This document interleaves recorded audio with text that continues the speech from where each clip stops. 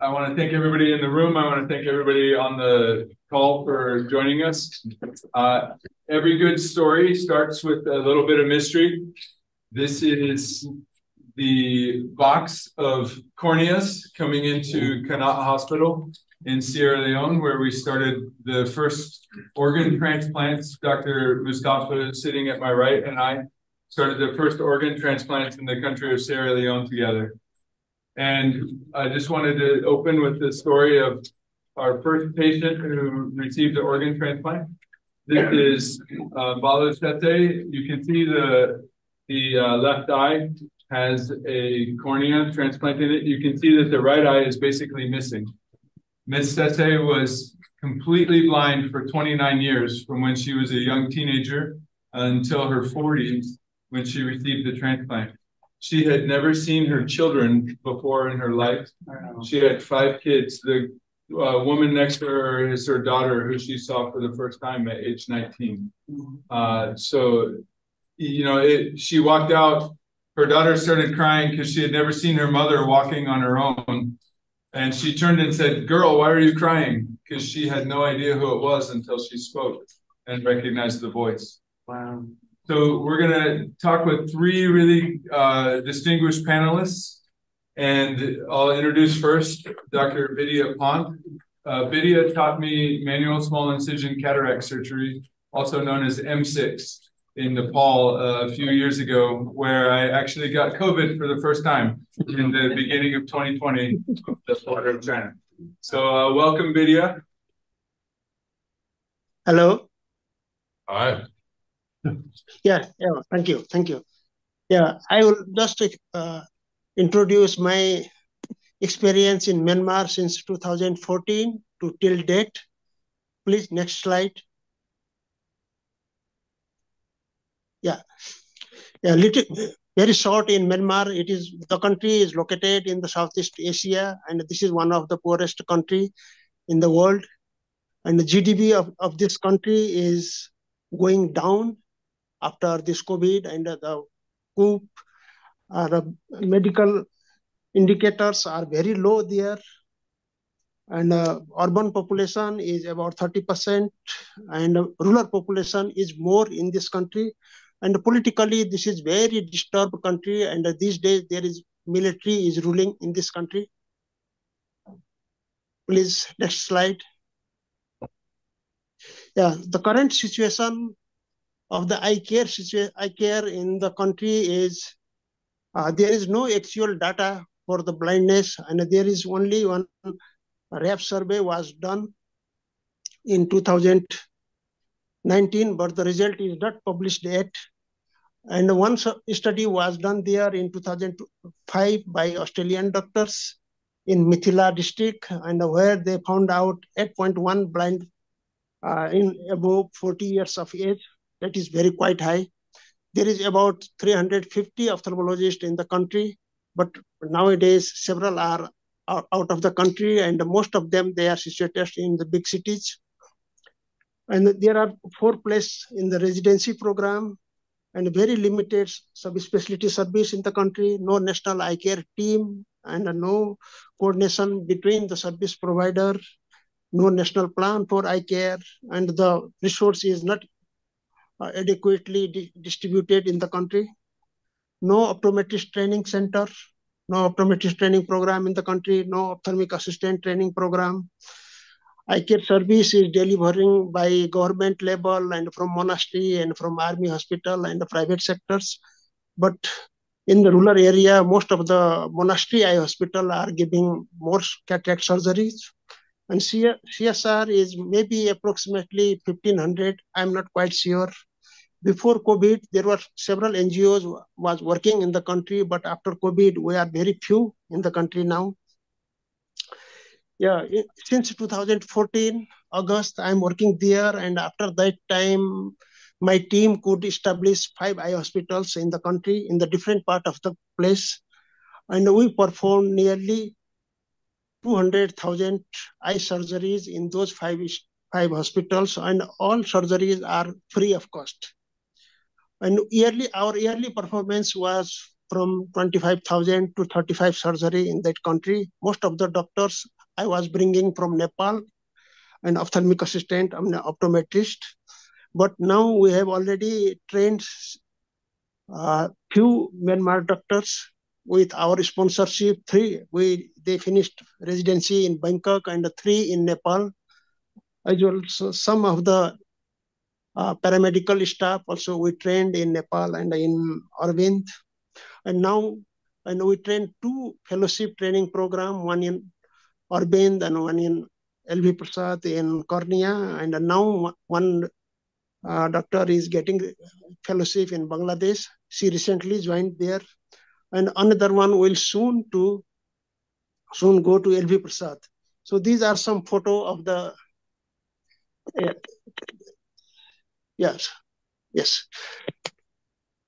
Yeah, this is the first eye hospital. The first picture where I first time go in that hospital, that is Tipitaka Sakupala Eye Hospital in Tisang. It is in the rural area of the Myanmar.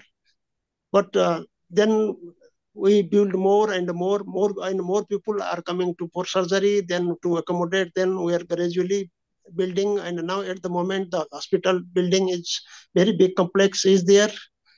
And the person sitting here, he is the one of the prominent monk in Myanmar. He is our partner in Myanmar, and he is taking care of all logistic things. And this hospital became one of the highest volume surgical center in Southeast Asia. And we was doing nearly 27,000 surgery in this hospital. But after coup and after this COVID, it is a little bit disturbance, and the political situation in that area is not very good. Another slide, please. Yeah, this is another hospital located in a mountain area of the Myanmar, and the place name called Taungji. And it's very nice building there and well-equipped hospital. And it was initially supported by Seva Foundation. And then some of my friends from Denmark, they helped me to equip this hospital. And now BBSI Foundation from USA is helping, and the DAC Foundation is helping me to do the free surgery in this hospital. Another please. Next slide. Yeah. This hospital is located in the southeast of the Wakema, and we started doing surgery in small building. And currently we have another big building and with nice operation rooms there. And this crowd is one of the OPD day. And this hospital is not running around the year. Whenever I go there, I do surgery and stay there about 10 days and do about 1,000 surgery there, and then go to the another place. So permanently, every day, this hospital is not running. Only when I'm visiting there, it is working. Next slide, please. And this is another hospital also in the mountain area. It's not very densely populated area, so it is not a high volume surgical center, but we are working in this hospital also. Next, please. Yeah, this is another hospital. It's located in the center of the Myanmar, in between Nipiro and Yangon, and very easy for the patient to come in that area. This is also built by one of the prominent monk in this of that country. And since last year, after COVID, we started to work in this hospital, and we do quite high volume surgery in this hospital. Next. Yeah, this is our plan. So we are building one more hospital in Yangon, and which will be inaugurated on 3rd November 2023. So just after 1 month. So next week I am going to Myanmar, and in the same time we will do inaugurate in this hospital. And we have planned to make this hospital as a referral center where we will start all kind of subspecialty service. And we will continue our free eye surgery program as long as we have donor who is supporting us for the surgeries. And we will try to establish one ophthalmic assistant training center in the country. From the experience from Nepal, ophthalmic assistants are doing very vital role to take care of the eye care service in the country. So we planned it before COVID also, but because of COVID, my team returned to Nepal and we could not do it. So we will provide training for more fellowship program training. So we need more subspecialty doctor to run this hospital. This is our near future plan. And thank you. Thank you very much. So I don't want you guys to miss in all of that. Since 2014, we built 6 massive eye hospitals and done 200,000 cataract surgeries in Myanmar. For each individual that you do cataract surgery on, you're talking an economic change for an entire family. So that's at least about 1 million people have been impacted by that work, which is massive.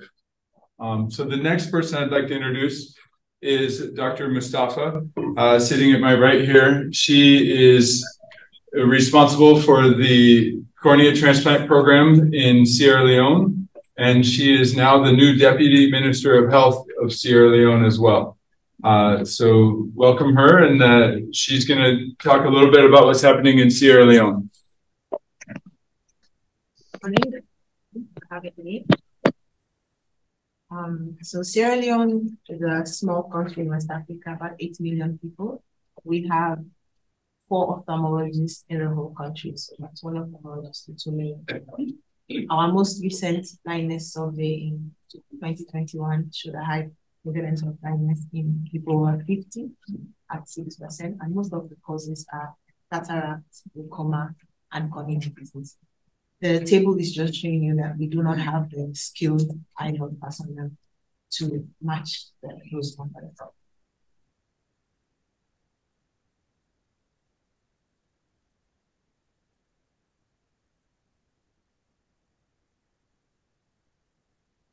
So some of the challenges we have in the eye health system, I mean, they're not unique to Sierra Leone, but human resource problems, inadequate cataract surgical services, advanced eye health services, poor infrastructure, limited interest in ophthalmology training among new graduates, new doctors, and also coordinating all the activities around eye health. Government, partners, donors, NGOs, coordinating the activities so that they're efficient in terms of eye health. This picture is showing you what most of the areas look like in terms of access for the patients to get. So what we've done is to try and tackle some of those challenges is firstly establish a mobile eye health outreach program, taking the services to the people. Because we have 4 ophthalmologists and ophthalmic nurses, but most of them are practicing in the field, which leaves the rest of the population without access. So we're taking these services to the people, establishing regular mobile eye outreach camps, and we've screened over 40,000 patients with over 1,000 methods in the last 2 years. We're also targeting the human resource gap through training mostly the primary health workers who are the ones who are delivering care in the rural areas. The last 2 years, we've trained 1,500 primary health workers on delivering basic eye health care. And at the same time, we're actively targeting new medical doctors, even when they're medical students, to get them interested in ophthalmology. So we think we're showing you a couple of our new doctors who are working with us when we go on outreach and in hospitals, so that we develop our business. And we're happy to say that in the last 5 years, we've trained maybe 3 new ophthalmologists, whereas now we have 4 in training and we have 7 who are going for training in the next year. So that's a big difference. How are we doing all of this? So the government is doing its bit, but like any government in a small country that's struggling, we have many competing interests in healthcare and limited resources. So we recognized early that we need to leverage partnerships. We have traditional partners who've been working in the eye health space for decades in Sierra Leone, like Sightsavers and Vision Action. But we also recognize that we needed to develop new partnerships in order to achieve what we wanted to achieve in the shortest possible time. So we've been very lucky to have people like Duke University, through Dr. Williams here, and University of Nebraska, HCP, Dr. Jeff Kerbin, they've been instrumental in helping us support in terms of financial or human resource as well, teaching, and they've helped us actually career. Some of these things include our flagship Korean program, which Dr. Williams and I started in Sierra Leone a couple of years ago, doing corneal transplant. Like he mentioned, the first organ transplant in the whole country. In fact, the first organ transplant in the whole world, not just Sierra Leone, but all neighboring countries as well. We've done more than 50 so far successfully. The amount of transformational changes in the lives of the patient, there's nothing compared to it. And this has earned us a lot of global recognition, but also local recognition, which is moving eye health in Sierra Leone into a very good space. Through the corneal program, we've been able to achieve other advanced specialist eye health care through partners like retinal surgery, which is also for the first time now being done in Sierra Leone and in the whole sub-region.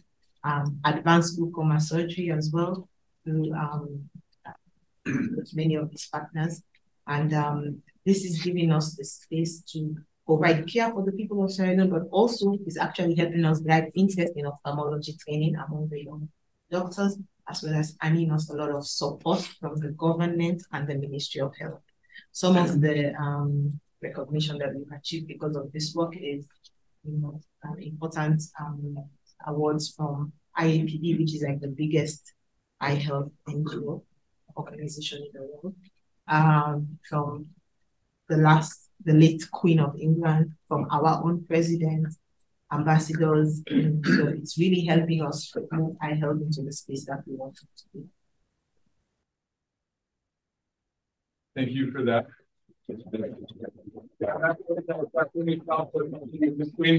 Queen Elizabeth II, which is pretty exciting. But again, I want to point out, they screened in 2 years 40,000 patients with 1,500 surgeries and have trained hundreds and hundreds of new eye care professionals and people to reach out directly into communities. So it's making a massive difference. Then we have one other panelist, Dr. Jeff Tabin. Jeff Tabin is famous for many things, such as being in the U.S. Tennis Hall of Fame, being the first person to climb the north face of Everest, being one of the first people to ever bungee jump, and also survived training me. I tried to get him fired when I broke my leg climbing one time, and he was self-responsible for that.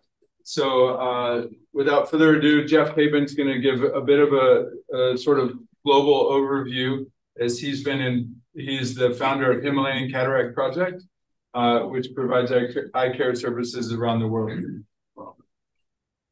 Well, thanks so much, Lloyd, and it's such an honor to be here. And both Vidya Pant and Jalika Mustafa they're really the global heroes of the fight against world blindness. And to me, it's just a travesty that there's not more emphasis on blindness. It really is the lowest hanging fruit in global public health. Okay, and as I have no financial personal disclosures on this, but this is what a cataract looks like in the developing world. At Duke, you may occasionally see a cataract like this. This is a person who would have been totally blind, only able to see light and dark. And after surgery, they get perfect sight. And it's crazy. Dr. Pant is one of the few people in the world who's actually personally restored sight to more than 100,000 people with eyes that look like this, who are totally blind. But the travesty is we still have 36 million people on our planet, 90% of them in low-resource countries, who are completely blind. And half of those, about 16 to 18 million, could have perfect sight restored with a surgery that we can deliver for under $100. The World Health Organization estimates that to overcome all needless blindness on our planet, and 85% of this 36 million people who are blind either could have been prevented or could be treated, to restore sight to every single one of them, plus give spectacles to every person whose vision is impaired because they just need glasses, which is 371 million people. The total cost would be about $15 billion, which is way less than our military monthly budget. And when you look at what are the causes of decreased vision in high-income countries like the United States, it's age-related macular degeneration. We have a worldwide epidemic of people getting fatter and having more diabetes and glaucoma. But worldwide, it's cataracts and uncorrected refractive error. And as you heard from Dr. Williams doing the first corneal transplant in Sierra Leone, corneal opacities. And when you look at the impact on world economy, eye conditions are the 6th leading cause of loss of productivity, way ahead of diarrhea, malaria, TB, and it costs the world economy $4,300 billion a year. $4,300 billion a year. And for $15 billion, we could restore sight to every person who's needlessly blind. When you look at quality adjusted life years, there's no intervention in global medicine that even approaches the efficacy of what we do in either preventing blindness, things like vitamin A distribution, preventing people from getting corneal ulcers, or the most absolutely impactful intervention is cataract surgery and for quality adjusted life years. And the impact of blindness goes far beyond the individual. The individual suffers, but this is a child who will never go to school because they have to care for their blind father who's blind from river blindness. This is a picture from South Sudan. And the impact on the individual and the family is just really profound. And when we've been trying to get places like the Gates Foundation to really up their support of eye care, they say, well, it's not a fatal disease. But it is. When you go blind in a developing country, your life expectancy is 1/3 that of age and health matched peers. And for blind children, the fate is much worse. Plus, there's the impact on the whole family. And blindness really perpetuates poverty. But similarly, poverty really accentuates the suffering of blindness. As you heard, the leading causes of blindness, in low vision, refractive error, cataract, glaucoma is preventable, trachoma is preventable, river blindness is preventable, vitamin A deficiency is preventable, even a lot of the diabetic changes are preventable. Now, the only large poor country to reverse its rate of blindness is Nepal. And Dr. Pant is an unbelievable hero. As I said, he's personally done more than 100,000 cataract surgeries, but he's also been involved in kind of something that's been called compassionate capitalism.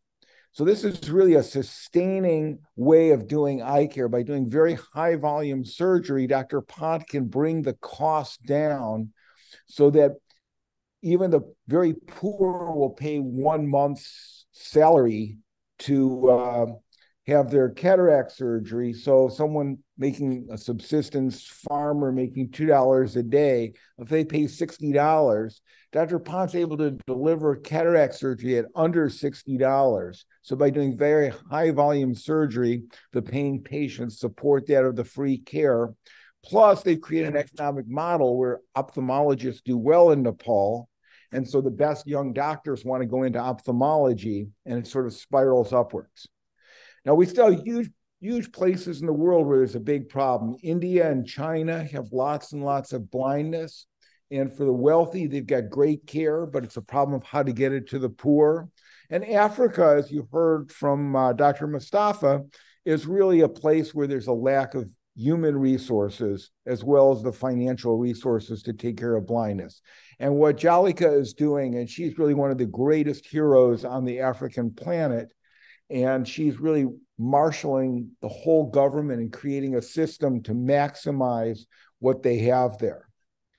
But I just can't overestimate or oversell how joyous it is. You take someone who's been totally blind, hasn't seen their family, and you do their cataract surgery, and it's the same as being at Duke. It's a person who's totally blind, but the next day his vision is perfect. And I'm going to end with a 55-second video, and then I think we're moving.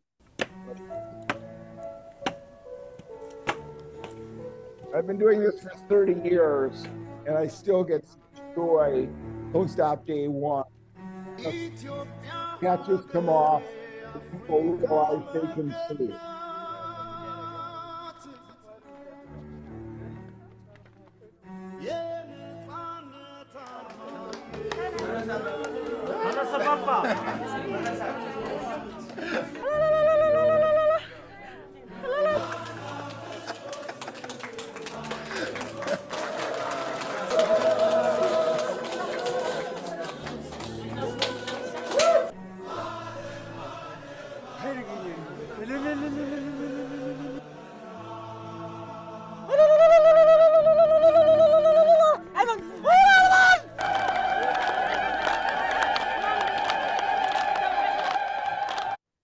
And so blindness really is the lowest hanging fruit. And something that actually Dr. Williams said when he was first with me in South Sudan was one of the exciting things about global eye care is that when you do the cataract surgery, unlike caring for someone with HIV or a chronic disease or malaria, diabetes, once you do the cataract surgery, they're cured for life. So even though the statistics are very daunting that we have 18 million people blind from cataracts, every surgery that Dr. Mustafa does or Dr. Pont does, they are 100% cured.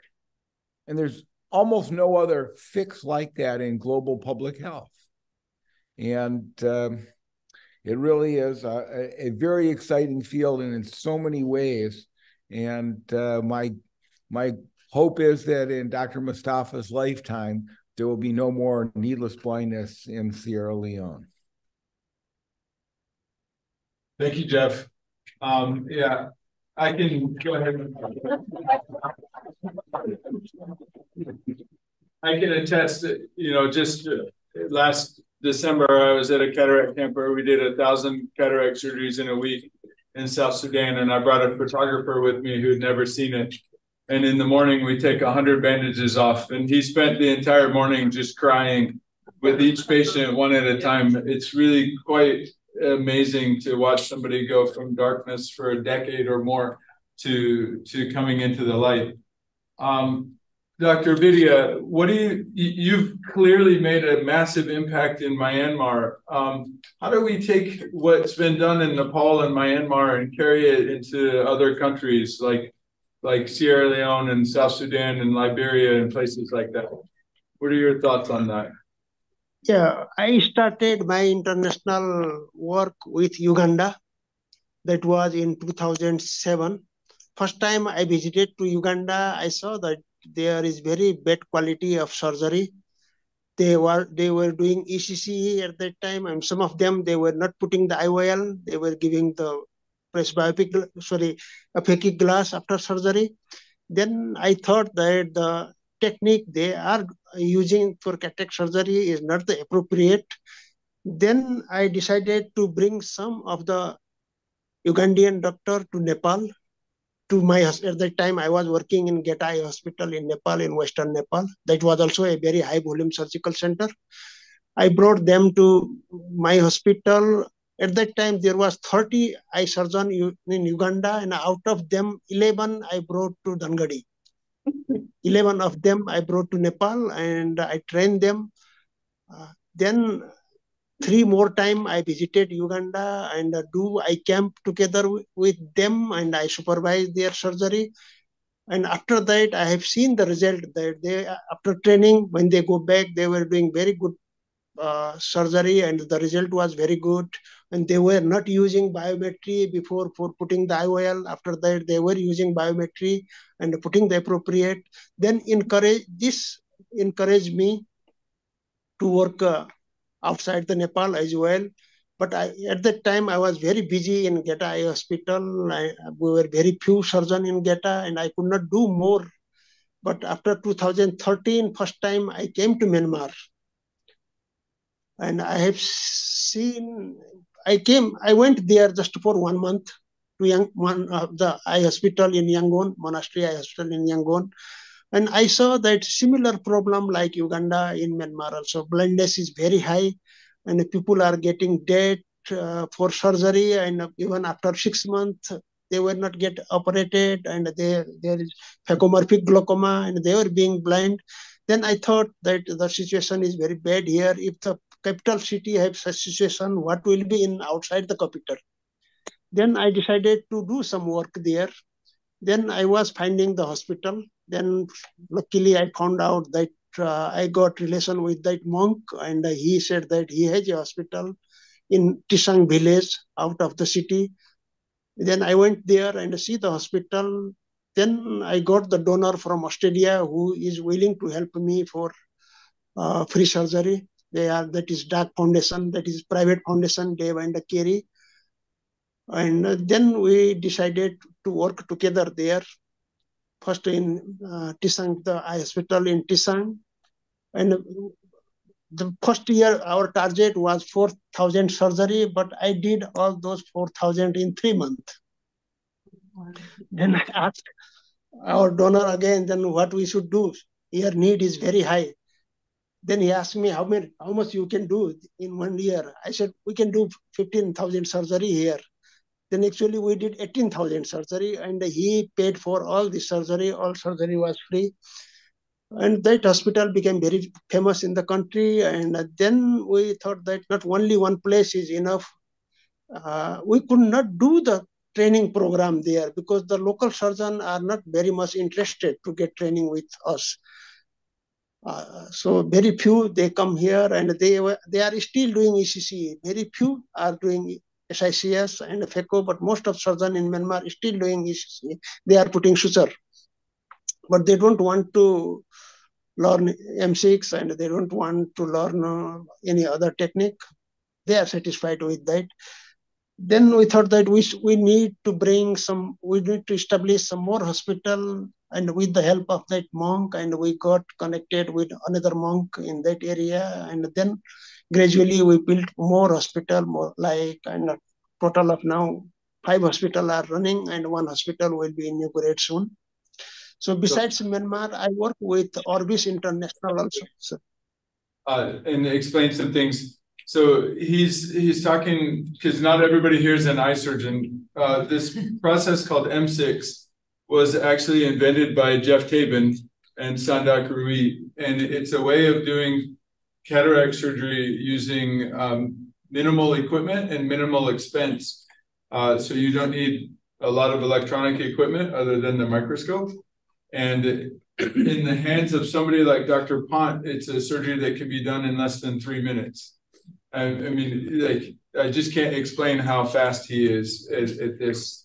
And the impact of M6 and the development that Dr. Tabin and Dr. Rui made has been massive in terms of teaching. So, Jeff, do you want to comment a little bit on, Bidya is saying that the main advances that he was able to do in Myanmar were through A, teaching and better techniques, and B, donors. Do you want to comment a little bit on how that applies outside of Myanmar around the rest of the world? I think Dr. Pont's example of what he did in Uganda is, to me, the most important thing. He was really training and empowering the local Ugandans to really pick it up, and he had the enthusiasm, and he had the vision to bring the Ugandan doctors to see how things could be done in a low resource setting well, and then they came back to their country. Myanmar, it's difficult because of both the political situation and, as he was talking about, the local doctors not being as excited about learning the latest techniques. I think to really change things, you have to incentivize. I mean, doctors need to be paid well, the nurses need to be paid well, and we need to create sustaining systems. And what we really need to strive for is the ability of people to come and seek care before they go blind. before they become a burden to society, before they become a burden to their family. And the only way to do that is through quality. And what Dr. Pont does so incredibly well is provide amazing quality surgery. And it was really the quality that drove the demand in Nepal. And they were Dr. Ruit and was my principal partner, but also Dr. Pont have created this system, and I mentioned of compassionate capitalism, where paying patients subsidize the poor, and doctors still make a very good living. And I think that's what we need to strive for around the world. And you really pushing for real quality. And he was using kind of a lot of big terms of, MSICS, ECCE with sutures. But the basic concept is we need to provide, and he talked about, the lens implants. We remove the cloudy cataract and replace it with a lens implant that gives good vision. And he talked about the transition to then, measuring each individual patient so you can customize the lens implant you use so that we give great vision to every single individual. And that really, the cataract is really the financial cornerstone of building a successful, sustaining eye care program. And it really is the lowest hanging fruit in the lowest hanging trees of global medicine. You have the cataract surgery and glasses. And even the poorest of the poor will pay a little bit for spectacles that will allow their child to thrive in school, or a pair of reading glasses that will allow them to continue working. So you have all of these little things that can really drive the finances, but you need to really develop, as Dr. Mustafa is doing so unbelievably well in Sierra Leone, an overall eye care system, and really a whole system of being able to diagnose, treat, and at least explain why people have vision loss. And I'm just so excited. I'll stop and let Dr. Mustafa talk, but really it's a matter of really creating a system with really high quality eye services at all levels. But the financial driver and the really dramatic wow factor are the cataracts. Do you want to comment then on what's really helped you in making an impact in Sierra Leone, and what you think maybe remains to be done? I think one of the things that helped me the most when I went back to Sierra Leone was my team. So when I went back home, I was the youngest and only female at that level in leadership and care. But the people I met there had been working for 10, 15 years in eye health, and they embraced me. They looked beyond that, and we delivered together. They were used to doing things a certain way, but they became flexible to change to new ideas, and they supported everything we do together, and we worked together to achieve what we're doing now. So I don't think I would have been able to do anything without this team. So it's very important to have like-minded people who are willing to work with you to get where you want to go. The other thing I would say would help now is, like Jeff mentioned, resources in terms of human resource and the financial resource that we need to get things moving. We have a lot of activities going on in eye health space in Sierra Leone. So many people and there are so many players in the game, but it's difficult to coordinate everyone to work together more efficiently. So if we could coordinate all these efforts by all the players in, I would say, not only Sierra Leone, but global health, all the partners who are working in Sierra Leone, for example, or maybe somebody is working in Liberia, which is just neighboring Sierra Leone, who could work together and have more impact in these two countries. So if we could be able to coordinate all those efforts, link them with the ministry's efforts, and just use them more efficiently, I think we could be able to achieve a lot. How do you think your new platform as Deputy Minister of Health, and not just head of the National Eye Program, will enable sort of an incorporation of eye care into the whole system of health. How do you think that's going to impact eye health and actually overall medical health in the country? So first of all, I'll say I'm not going to forget that it is my work in eye health that made me lucky enough to be promoted to deputy minister. And I'm very happy about that because it gives me the space to elevate eye health in terms of priorities in the Ministry of Health and in the government of Sierra Leone as well. But more importantly, now because I'm deputy minister of health, my area of focus goes beyond eye health. Everything, including maternal health, or even malaria and diarrhea, as Jeff was mentioning. So what as a ministry, what we're trying to focus on is integrating not just eye health, but all other areas into a strong health system that focuses on delivering healthcare, that's quality healthcare, that's affordable to every Sierra Leonean across all life stages. So whether they're pregnant women, babies, teenagers, adults, or elderly people, they get the care that they need at any time that they need it without suffering undue financial hardship. So I think, bringing together for everybody, all the sectors, that people are working in different sectors, all the partners who are supporting all these different sectors. And that's important, like what Jeff mentioned. In Sierra Leone, we have Gates Foundation or Global Fund, for example, who are funding child health and vaccination in child health. Sometimes they have lots of resources that are left over or even wasted. But then eye health, for example, does not have enough resources. So you would give a child vaccine against measles or pneumonia, only for them to be blind from a cataract because you can't solve the problem. You've not helped the child. So we're thinking of how to bring together everyone together so that we can be able to provide the care for people, whatever they need, whenever they need it. At any point they enter the health system, they should get the care that they need for anything that ails them. That's our plan. Sounds awesome. And Jeff, you also are in a position now where you're not just involved in eye care alone, but you're director of global health at Stanford. So how do you see, too, from your side of things, how do you see the House of Medicine as a whole interacting with eye care and vice versa? Is there a way that we can work together better? Well, yeah, as Professor Mustafa said, I mean, it really needs to be integrated.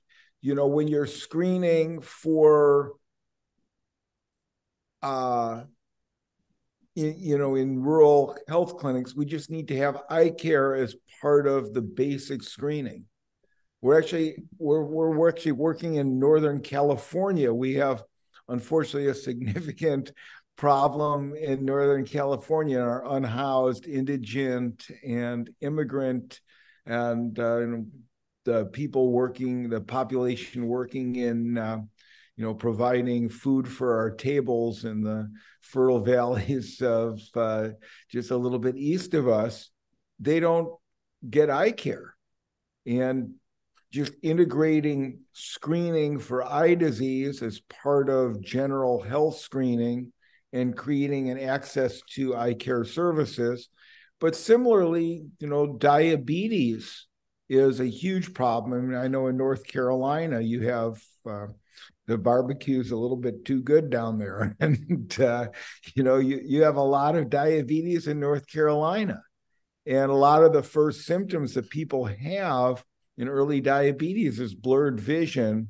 As your medical students will remember, aldose reductase breaks the sugar down into sorbitol, which causes swelling of the lens of the eye.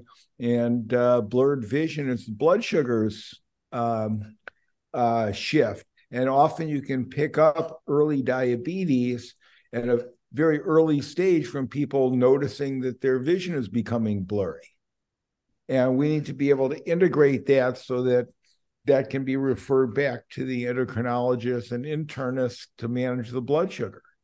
So it's part of human health.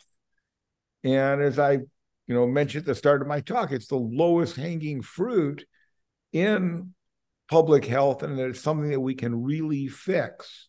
And so how to get it into the mainstream so we realize it's part of and integral to the health and certainly the well-being of every human. Yeah, absolutely. And that was one of the purposes of not having this talk at the Eye Center, but instead at the Duke Global Health Center, was to invite all of you to partner with us in providing eye care, and also to hopefully get you to invite us to partner with you in the care that you're doing, so that we can integrate both the eye and medical care together. We're sort of starting to run down towards the end, but what I'd like to ask you, Dr. Pont, is what do you think is the number one thing that our listeners could do to help improve eye care in the world, or in Myanmar or Nepal? And we see in developing country, as Dr. Jeff Tabin told us, that cataract is still leading cause of the blindness. And as he told that diabetes also a emerging disease, not only in the developed country and in developing country. I have seen the diabetes is increasing in Nepal and in Myanmar, in other countries also as well. So effect of the diabetes in the eye is also a huge problem in the future. It will come. In developed country, it is already exist, but in developing country, it is coming. One of the emerging eye care problem, where the facilities are not very adequate. But still, cataract is the leading cause of the blindness, and it is ongoing process. We all know that it is an ongoing process, and usually it is with the old people. When old age, they get other problem also. Not besides eye disease, they have general health condition is poor, and they have other disease, and they have blood pressure and diabetes. All those things are disturbing this. So I think that if we need to change our perspective to tackle the blindness in the developing country, because in our countries, the government priority is not the eye care. Government priority is here malaria, HIV, cholera, and other disease. So many other life-threatening disease. So eye care is not very much in priority. That's why the NGO sector are more aggressively working in our countries in the eye care.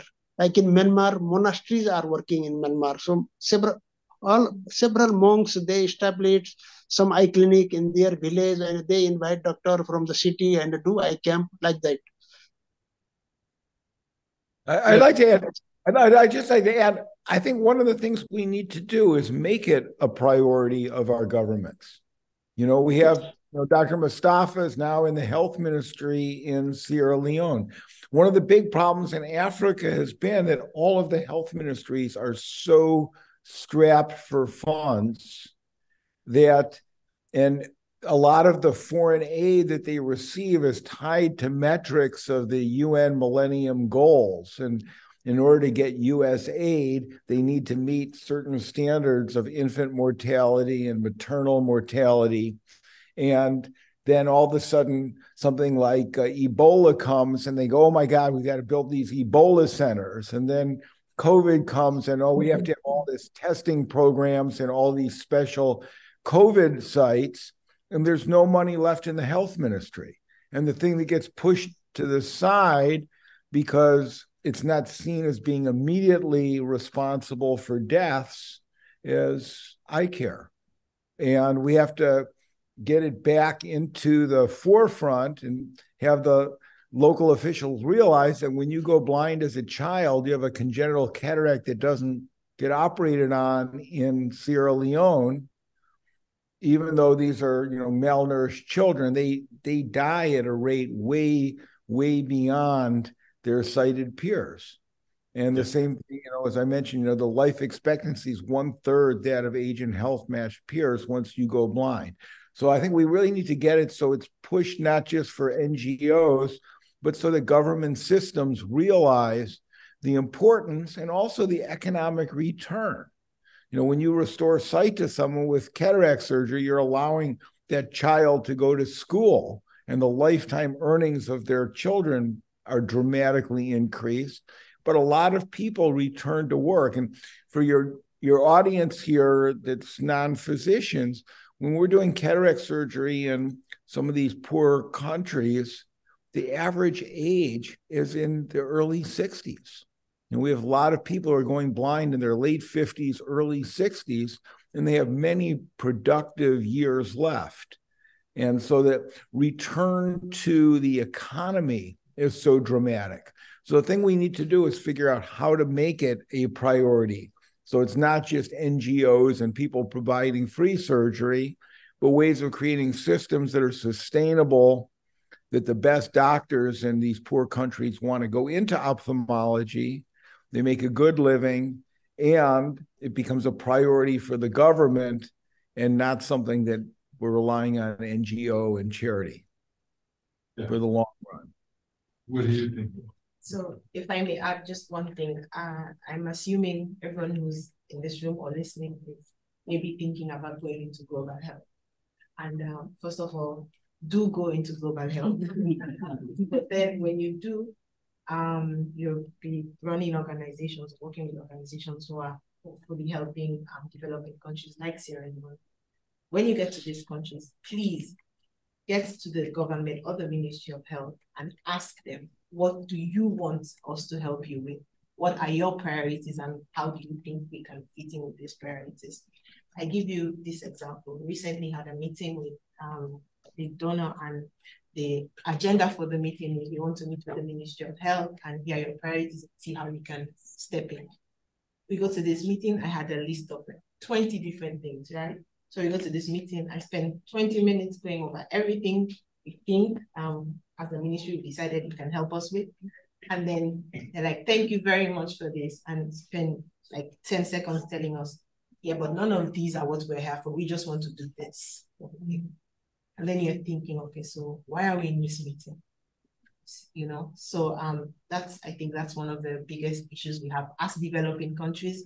We do depend a lot on, as Jeff said, on donor partners and NGOs to help in moving the health sector forward. But at the same time, it's I think we can achieve a lot more if you don't just dictate to us what you think we should be doing based on, the criteria you want to fulfill with the donors, but also what the ministry or the people on the ground think the priorities are for their own people's health. That's what I would add. Yes, thank you for adding that. I think that's been one of the things that has helped us work together. I think we see each other as equal partners. Or now you outrank me, so maybe not equal anymore. But yeah, I mean, it goes a long way when a partner asks you, what do you want to do and how do you think I can help? It gives you the confidence to tell them what you want. And also, you feel like you own the program or whatever it is you're doing. You own it. You're enthusiastic about it. You can sell it to your government and to your people because it came from you. So one more question for each of the panelists. Try to keep it sort of short. What practical advice would you give to an early career person interested in global medicine? Dr. Pan? Sorry, can you please repeat the question? What practical advice would you give to, say, a student or a fellow or somebody early in their career who's interested in global medicine? I would like to advise that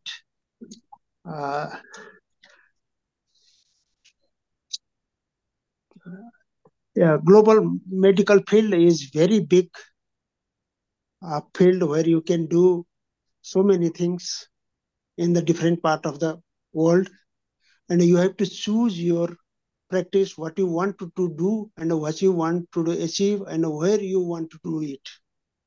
So these are very important factors. And the current situation is also political situation. Some countries has very bad political situation. Even if you have good idea and you can do it more, but the political situation, and your counterpart may get some difficulty. I have that experience in Myanmar. I got lots of difficulties there. It's not an easy country. Yeah, in Uganda, I did not get any problem in Uganda and other country, but Myanmar, I got problem. That's why you have to be committed. Even you get the problem, you have to solve them and go ahead. If you get problem, if you return back, then you are returning back in same position. So you have to fight with the problem. And I think that sometimes problem can bring you the opportunities. Sure.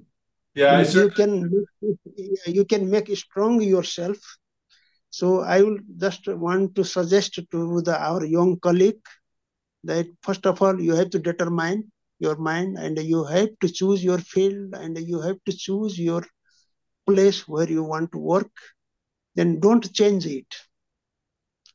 Yeah. Face the problem and go ahead. What do you think, Dr. Tabin?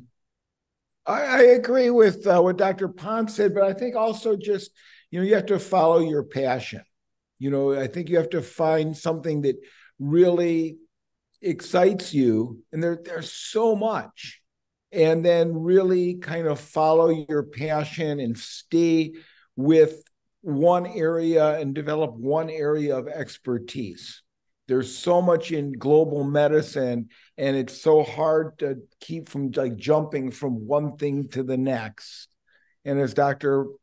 Pond so beautifully just put it, I think to really find what you're really passionate about and find an area of expertise, and that will allow you to sort of, especially in the early stages of your career, ascend to a level where you can then maybe branch out more broadly.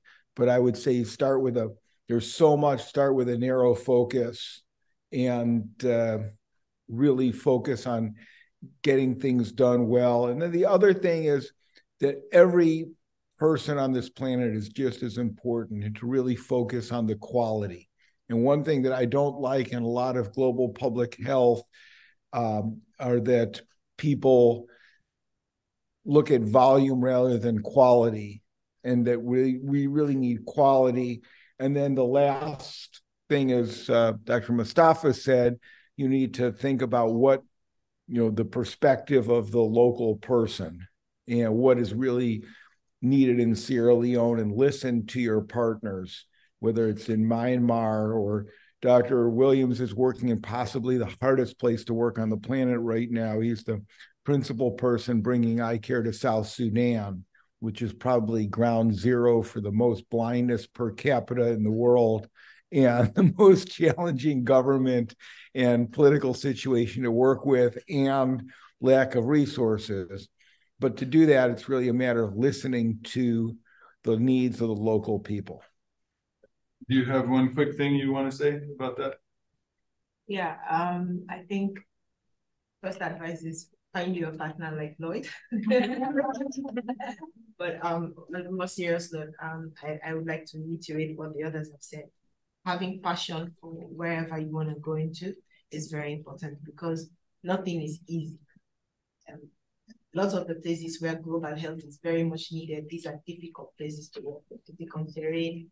You don't have maybe the comforts that you're used to, like electricity or internet, things you take for granted here, they are not there. So it's very easy to quit if you're not really passionate about why you are there and what you're doing. So make sure you have that, and also find a few like-minded people, if possible, wherever you're going, whether they're your colleagues or the people you're partnering with, because they make it just a little bit easier to work together in places. Because when I'm working with Lloyd, we can work anywhere, and we'll get to where we want to go. And we are going to work anywhere. We're going to El Salvador, actually, in 2 days together to do cornea transplants there, which I think is really exciting that we've worked in Sierra Leone together, but now we're branching out into another country to work together as partners in bringing cornea transplant to El Salvador. On that note, be flexible. So my family, I was coming to the US to give a talk at Duke, and in 2 days I'm going to El Salvador. So I'll close with one little thing. We just have about 30 seconds left. You know, we've talked a lot about the impacts on families and stuff. I think you could make a serious case that there would be no intervention you could make for the dollar that would send more girls in Africa to school than doing cataract surgery. At about $25 a surgery, each person that you do surgery on, like Jeff showed with the patient, with the kid leading the adult with the stick, we saw kids all over South Sudan that would just curl up on the grandparents' feet or their parents' feet, like almost like you would watch a dog curl up at your feet. And these are children who have no life. You take the bandages off and you see the new life in the adult, but you see the new life in the kid. The kid, it occurs to them right away, wait a sec, I have a future now. And for an intervention of $20 to restore sight to a person and put a kid in school, yeah, I don't think you could beat that with anything. So that's why we're so passionate about what we do. I want to thank all of the people who spoke, Jeff and Bidia, thank you so much. This work you've done is amazing. Thank you, Dr. Mustafa. It's just really incredible to be in the presence of three people who've done so much for alleviating human suffering around the world. Thanks for coming. Thank you. Hey, Biddy, I'm going to give you a call in about 10 minutes. Okay. Okay. And Lloyd, I'll call you on FaceTime in a couple of minutes as well. Thank you, everybody, and good luck, everybody. And my email, just share my email very quickly. It's taben@stanford.edu. If anyone in the audience wants to reach out to me, it's taben@stanford.edu.